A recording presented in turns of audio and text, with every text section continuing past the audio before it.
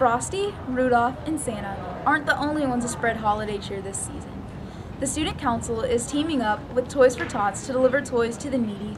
The Student Council is looking to have a service learning project for the holiday season, and the Toys for Tots program that's run alongside of the United States Marine Corps and has been for a number of years. Because the holiday season is coming around, we just want to do something bigger on campus that all the students can get involved in, or everybody who does celebrate Christmas.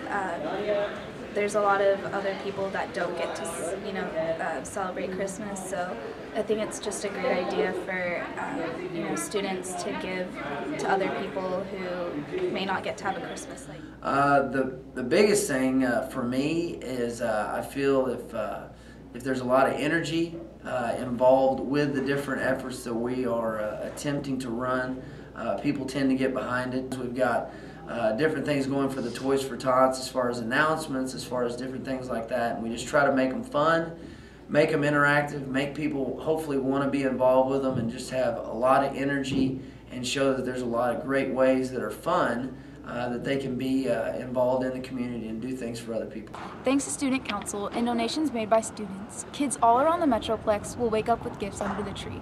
Looks like Santa won't be the only one giving this holiday season. Happy holidays, CHS.